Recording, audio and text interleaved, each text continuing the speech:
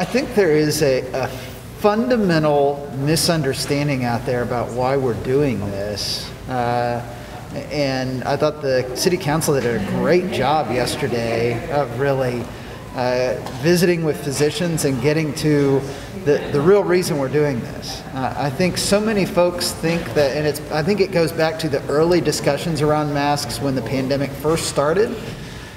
The mask is not to protect the wearer. The mask is to protect other people from the wearer.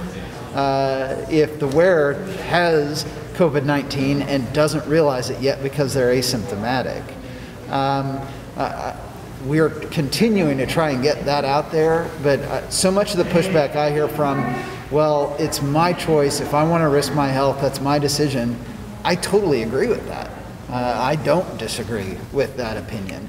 But you don't have the right to knowingly or unknowingly just go around infecting people with a virus in the middle of a pandemic when it has the potential to overwhelm our hospital system.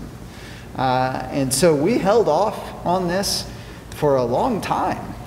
This is not something that we leapt into doing as a city.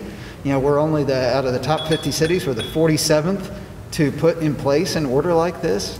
And we did not do it until our hospitals came to us and said, we need you to do this. To be able to maintain our capacity moving forward, we have to have this in place to slow the spread of this virus.